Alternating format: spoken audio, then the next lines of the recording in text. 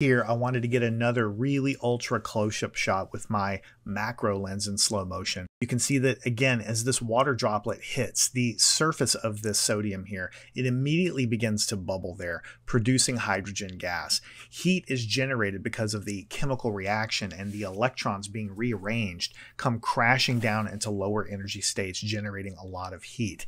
And ultimately, this hydrogen will ignite if there's enough water and enough heat present, but the flame on the hydrogen is almost completely transparent and difficult to see.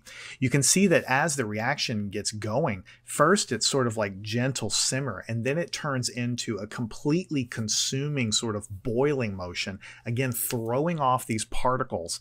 And all of this happens in just a couple of seconds when we look at the original footage that I showed you just a second ago.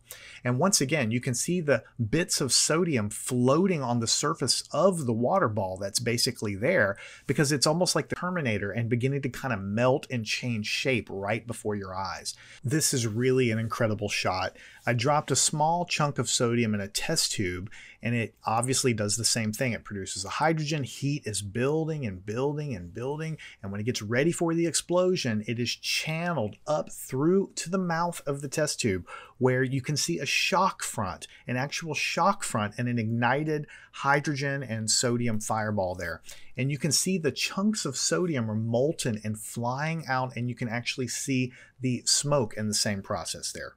Now, this is just too cool not to look at again up close. Look at the boundary between the flame and the material shooting out along each of the trajectories. Bits of molten sodium flying through the air and the associated smoke trails behind them. Here, take a look at the sodium right behind the clamp. It's bubbling and boiling away, and I'm panning the camera up because in just a second it's going to explode, and you're going to see a lot more molten sodium than in the last time. You can see the chunks flying out, and then the ignition happens. And if you look carefully, all of that, some of it is water, but some of it is molten sodium flying out of the test tube. Now look at this piece near the end.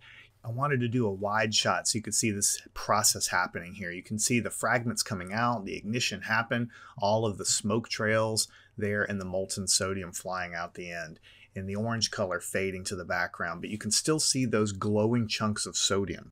Learn anything at mathandscience.com.